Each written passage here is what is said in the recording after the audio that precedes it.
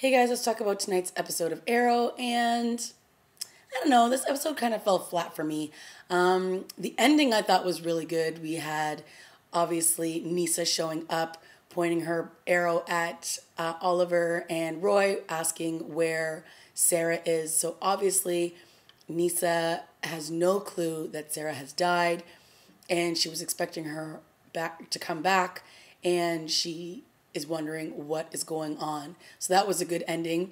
I also liked the reveal that Felicity's going to go to visit Barry because her friend has woken up from a coma where he was struck by lightning. So all of us who are watching The Flash know that Felicity is on her way to see him. So that's going to be kind of cool.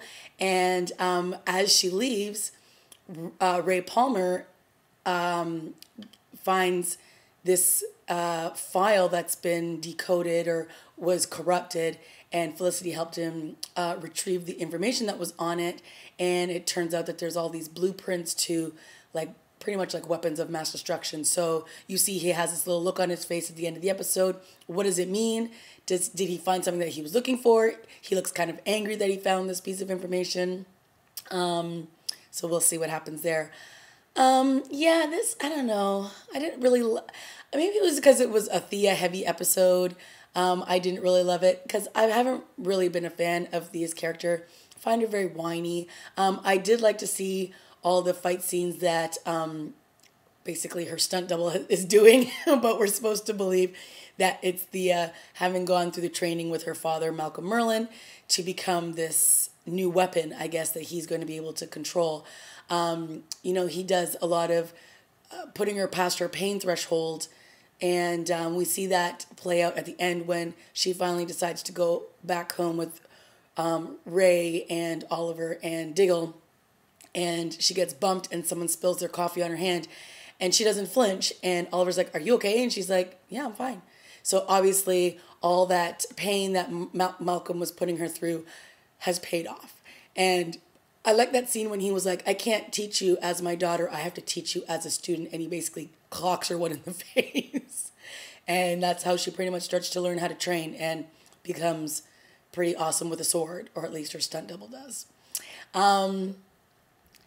Then we had, the case of the week, which didn't really interest me, but it pretty much all brings us back to Argus.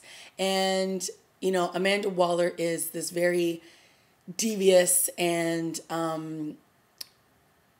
I guess you could say, a dangerous boss, and you can't cross her. And Diggle's wife works for her, and the guy that they were tracking down in this case that worked for Argus, he didn't check in. So Diggle and Ray and Oliver go to find him, and we find out that he's trying to sell some information to these other people, and he's doing it also that he can get away from Argus. And he's pretty much warning Diggle that Amanda gets whatever she wants, and if I don't do this, you got to do it because it's never going to end. And at the end of the episode, Diggle's wife goes back to Argus to see what it is that Amanda wants, and that's how the episode ends with her. We don't really know why she's been called in so late at night to Amanda's office. Some stuff that I did like in this episode was all the stuff that's going on with Felicity and this new guy, Ray Palmer.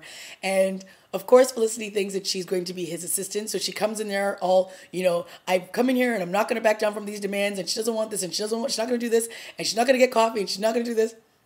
And then she finds out that she has an executive assistant and that she has this huge office. And so she's like, what is going on? So I thought that was really cute. And I'm really liking Ray as in addition to the show. I think he's very quirky. I think he's got a great personality. He doesn't seem too devious right now. I don't know what exactly is going to happen with him moving forwards, but I like the pairing of these two. I think it works very well. They're both very quirky and over the top, and I'm digging that. And this episode was also very heavily focused on Laurel. And obviously she's still reeling from the death of her sister. She's going to AA meetings, and she's, feeling like she's got this burning inside. And when she said that line, it made me laugh because I was like, there's a cream for that. But I'm sorry. Inappropriate.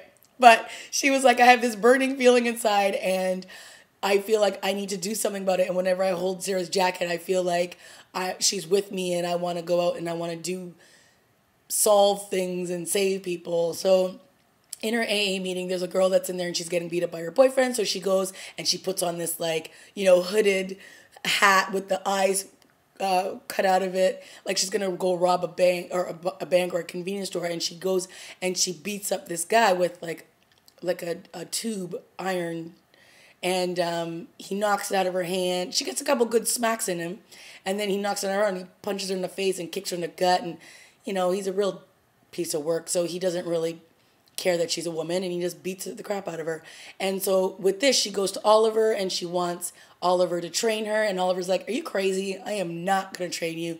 And he basically says, listen, your father, how do you think your father would react if he loses both of his daughters?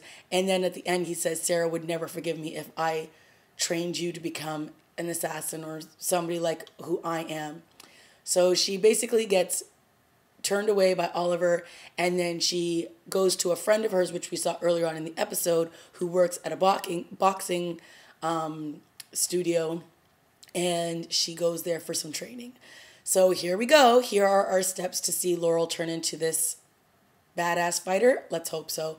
So, it was interesting to see the flashbacks of Thea's transformation, and now we're getting Laurel's transformation. So everybody's turning into, these powerful, strong female characters, which is great to see.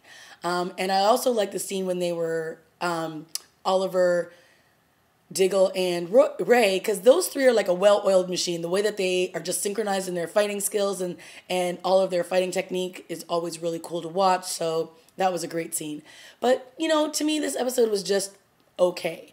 Like I said, the ending for me was the best part when Nissa came up and she showed up in Oliver's lair under Verdant, and she basically pulls the arrow on him and says, where is Sarah? So to be continued, of course. All right, guys, that's my review of Arrow. Let me know what you thought of this week's episode, and I will see you next week.